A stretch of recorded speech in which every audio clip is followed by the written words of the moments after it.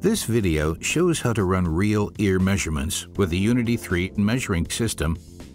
This measurement requires preconditions, such as an audiogram with threshold values of at least 500, 1000, 2000, and 4000 Hz to be able to calculate a prescription target.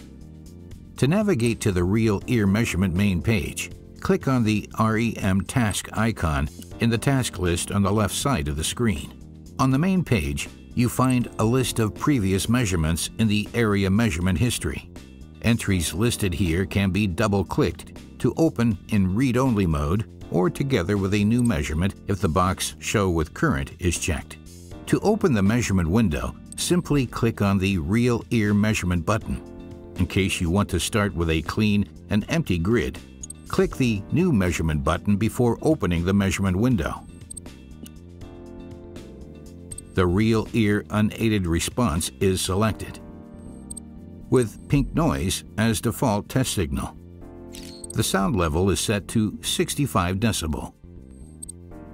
Before you start the measurement, it is necessary to apply the probe tube with a proper length into the ear canal. The probe tube tip should end about 5 mm in front of the eardrum. When inserting the probe tube, be careful not to touch the eardrum.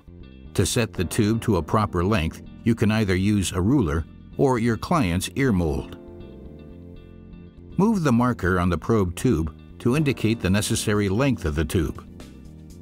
As a rule of thumb, the marker distance from the tip of the probe tube should be 30 mm for adult normal-sized ears and 26 to 28 mm for adult small ears. For pediatric fitting, always use the ear impression to determine the necessary tube length. For insertion of the probe tube, use the probe tube holder to guide and fixate the tube into the right position, as shown in the picture. It is best to press the tube slightly from below into the notch of the circular probe holder.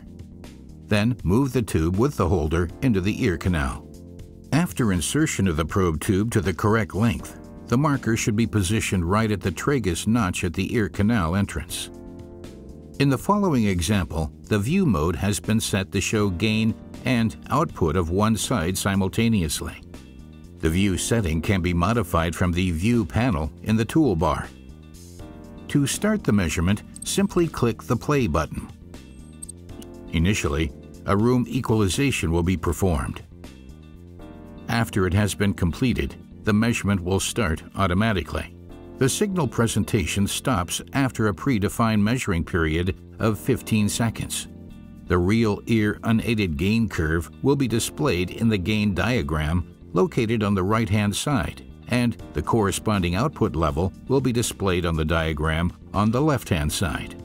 To perform a hearing instrument fitting with Real Ear Insertion Gain measurement, select the test type REIG 65 dB from the Test Types list. Prior to the measurement, have the hearing aid programmed at least with First Fit settings, and make sure that the omnidirectional microphone setting is activated.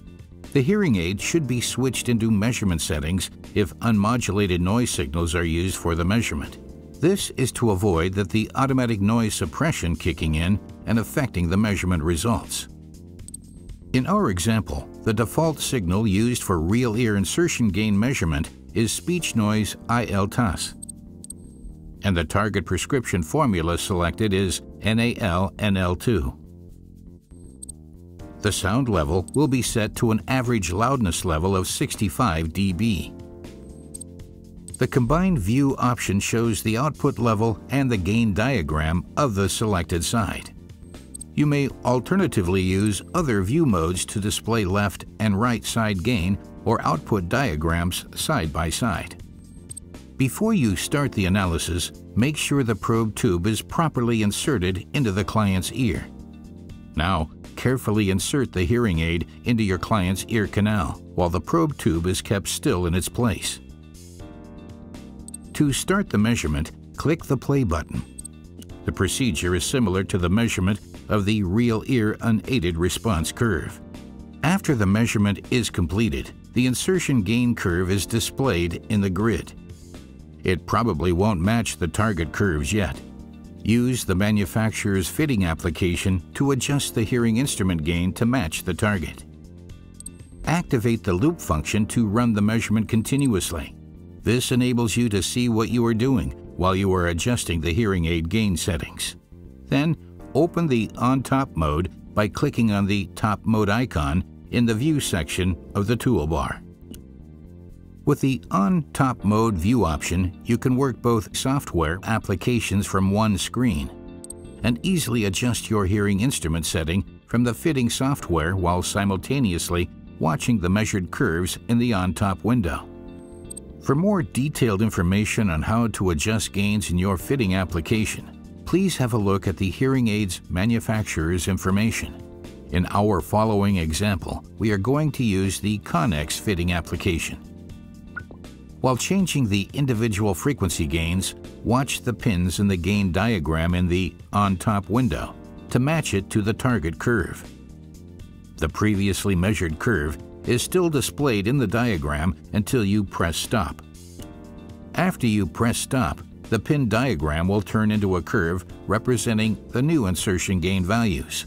The previous curve will disappear.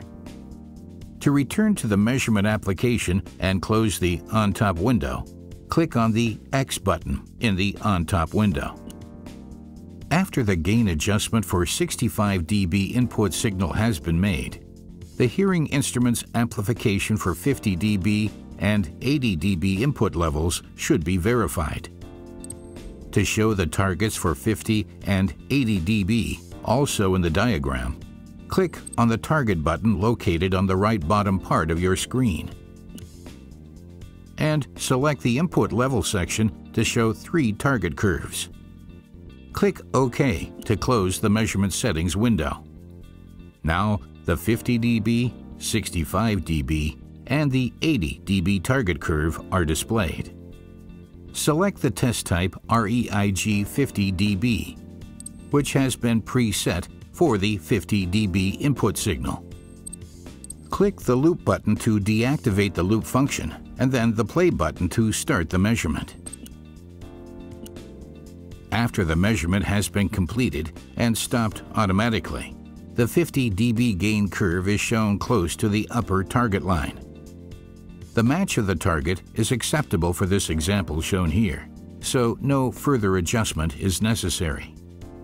To start the 80 dB input measurement, select the test type REIG 80 dB, which has been preset to 80 dB input. Follow the same procedure as for the 50 dB input level. After the measurement has stopped automatically, the 80 dB insertion gain curve is displayed close to the lower target line. The display of the insertion gain measured with 3 different input levels together with the 3 target curves can serve as verification of your proper hearing instrument fitting. Press the Save button to store the results, and the Print button to print a copy. Clicking the Close button will direct you back to the Real Ear Measurement main page.